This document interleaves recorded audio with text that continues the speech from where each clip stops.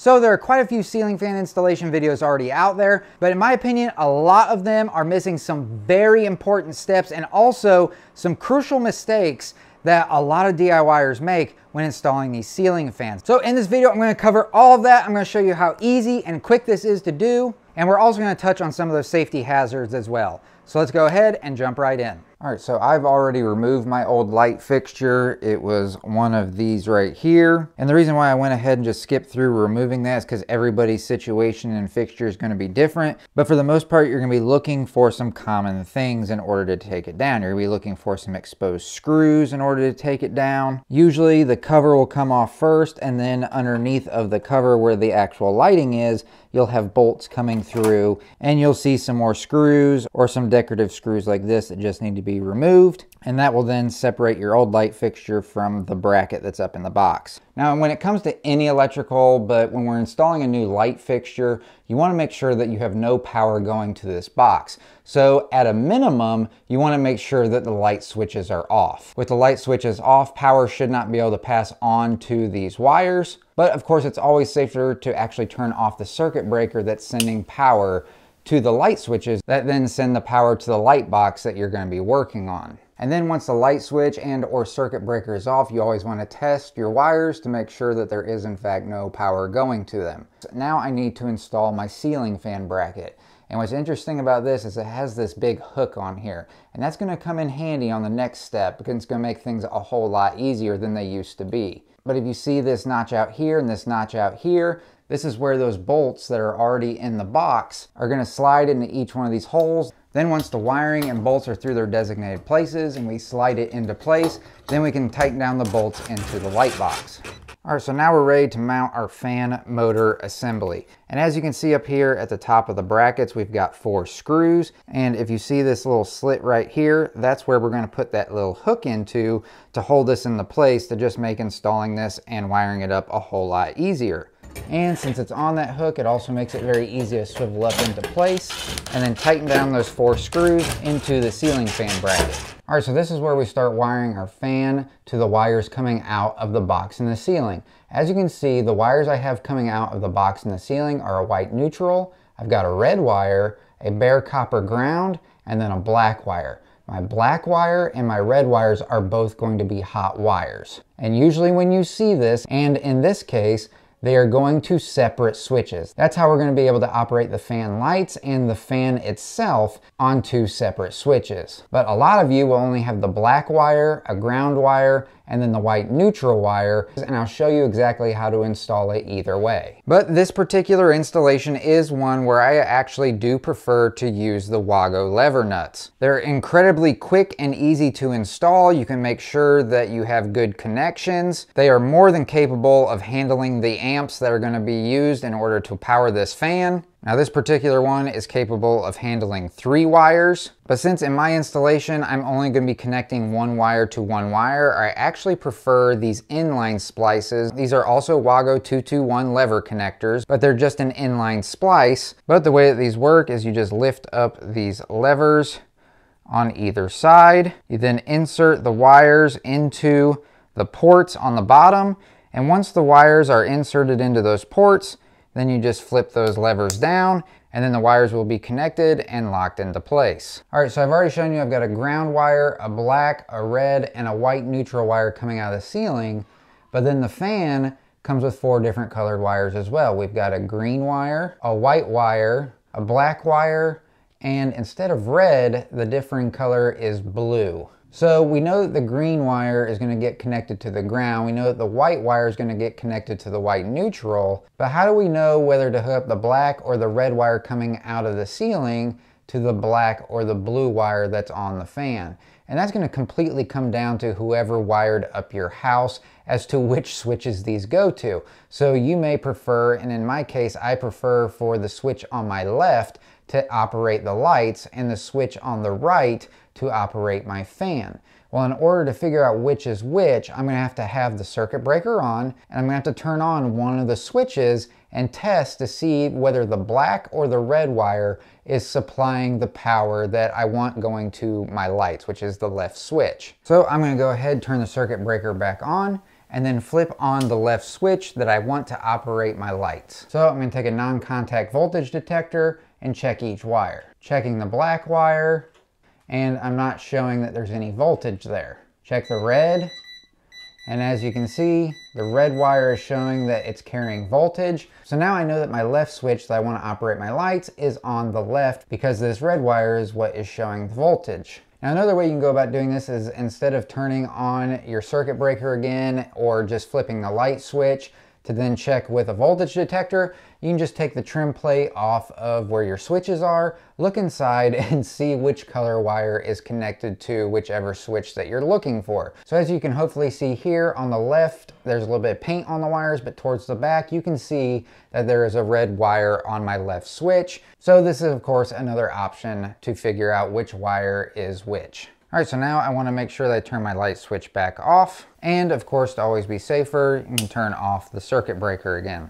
And check again to make sure I don't have any voltage. All right, so let's go ahead and start wiring up our wires. And I'm going to start off with this bare copper wire, and that's going to get connected to this green wire that's going to the ceiling fan. I'm going to open up one of the levers on the lever connector. I'm just going to insert that ground wire into that WAGO connector, flip it over to the bottom. We can clearly see that we've got copper seated all the way up at the top. So now that we've seen that, we can now flip the lever down, and now that's locked into place. Now I'll flip up the lever on the other side, take my green ground wire, put that into the other side of the inline connector, and once we verify that it's seated, we see that it's all the way up at the top. We see a little bit of the wiring down below the bus bar there. Once we verified that, now we can flip down that lever, and now these grounds are connected together. All right, so now I'm going to take my white neutral wire. I'm going to take the white neutral wire coming from the fan. We're going to connect those together, flip up the other lever on the other side, and then insert it into the other side of the inline connector,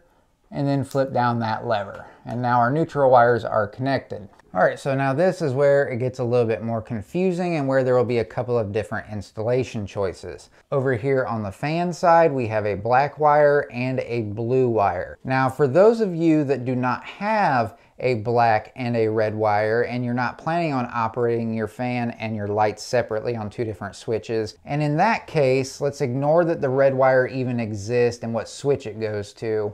You know that the black wire is the only hot wire that's going to be coming in from the lone light switch, which means you'll be operating the fan using the pole chains. And in this case, you don't really need to worry between the black and the blue wire as to where they get connected. They will both be getting connected to that lone hot wire coming in. So in that case, you would just take the blue and the black wire coming out of the ceiling, put them all together. You can use a wire nut to do this in order to twist them all together. Or again, you could use this 3-port WAGO and just use the levers like we have with the inline splices. So super easy for those of you that just have the one hot wire coming in. But for those of us with 2 wires and wanting to operate them independently, we know what these 2 wires do.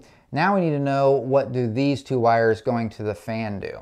And in this case, the blue wire is what operates the lights and the black wire is what operates the fan. And you should be able to find this in the instructions that are included with your fan. And I highly encourage you, don't just watch a video, follow each of the directions in the instructions that are included with the fan to make sure that you are doing everything properly. All right, so the black wire operates the fan. The black wire coming out of the ceiling is the switch on my right, which I want to operate the fan. So we're going to connect, in this case, the black wire to the black wire. Now take the black wire coming from the fan, insert it into the other side of the inline splice, flip that down. Now our black wires that operate the fan are connected. And so last but not least, we're going to take our red wire that's coming out of the ceiling, put it into our WAGO inline connector, flip down the lever, take the blue wire coming from the fan, put it into the other side of the WAGO, and then flip down that lever as well. All right, so now all of our wiring is connected together, and this is where a lot of DIYers go wrong. They will just leave their splice points, just like this, sitting in here in the fan assembly itself.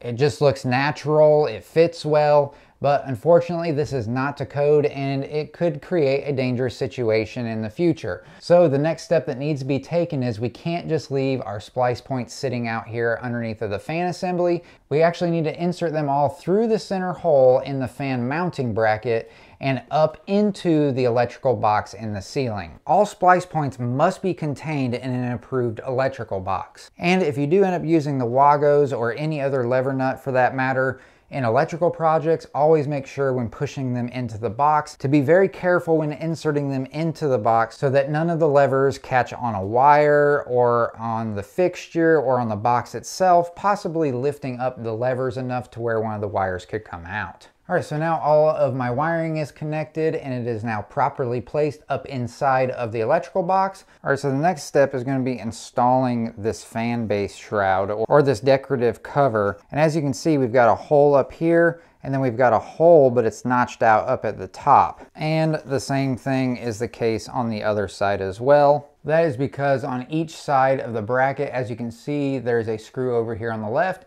and a screw over here on the right. That is the case for the other side as well. We're going to need to remove the right screw as you're facing it on each side of the bracket. And then the left screw on each side of the bracket just needs to be loosened. All right, so now those two right screws are removed and the left screws are loosened, I'll take the decorative cover, slide those screw heads into those notches. And then once they're in those notches, I'll just turn the cover just slightly and now it will hold into place. And now at this point, I can now take those screws that I took out and now reinsert them through those holes, tighten those down, and then tighten down the two screws in the notches.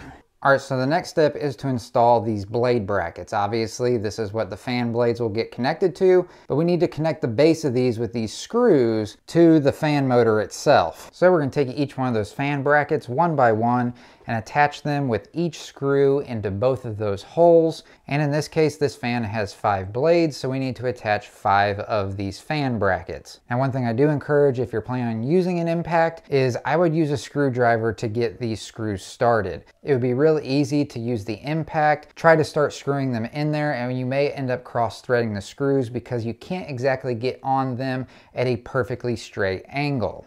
All right, so now that we got the fan blade mounts all mounted, now it's time to actually install the fan blades themselves. And these fan blades have come a long way in terms of installing them as opposed to a few years ago. Well, now these fan blades just snap into place. If you look up here at the top of the fan blade mounts, you'll see these rubber grommets that are all screwed down into the fan blade mounts. And then over here you see this metal tab. That is then what will lock it into place. You take those 3 rubber posts and you insert them through the fan blade like so, and then you just pull towards you or away from the fan. And now this fan blade is locked into place. So now we just need to do the same thing with the 4 remaining fan blades.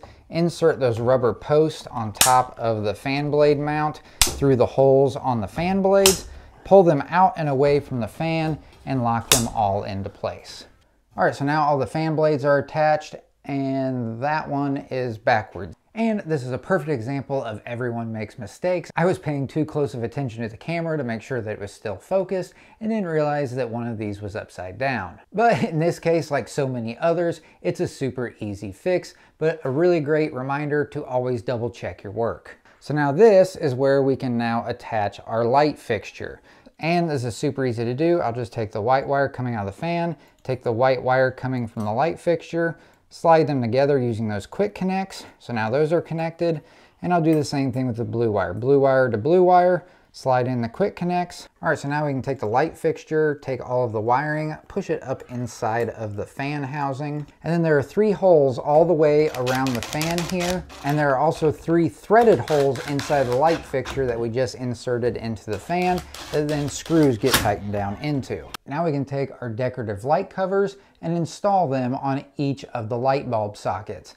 Now they are super easy to install. You just push them in and then it's about a 1/4 turn clockwise and they'll lock into place. Now those are installed. Now we can just install our light bulbs, which pretty much everybody knows how to do. You just turn them in clockwise until they get tight. And now at this point the fan is installed. So if you turned off the circuit breaker, you can now turn the circuit breaker back on. All right, so now it's time to test this out. So we wanted the lights to be operated by this left switch, so we'll turn that on. As you can see, the lights came on, but the fan is not spinning. So in order to get the fan going, this right switch should turn on the fan. So we'll flip that on. And as you can see, the fan is now spinning. So now we know everything was installed and wired up properly. Now, if you found this fan installation video to be interesting, I did a video quite a while ago where I installed a smart fan switch. So not only am I able to control my fan using my phone, more importantly, I'm able to set schedules so that my fan turns on and off automatically all throughout the week. So I don't have to worry about turning it on at night or off in the morning, or whenever you want to use your fan, you can just set up schedules and it'll take care of all of it for you. If you're interested in that, I'll post a link to that video right over here. But if you'd be more interested in a video that I did recently where I show how to make better electrical connections, I'll post that link right down here. So I hope that you found this to be interesting and helpful, and if you did, if you could just do me a huge favor, hit that thumbs up button right down below. And of course, if you have any questions or comments still, you can leave those down in the comment section. And I'll catch you all in the next one. See ya.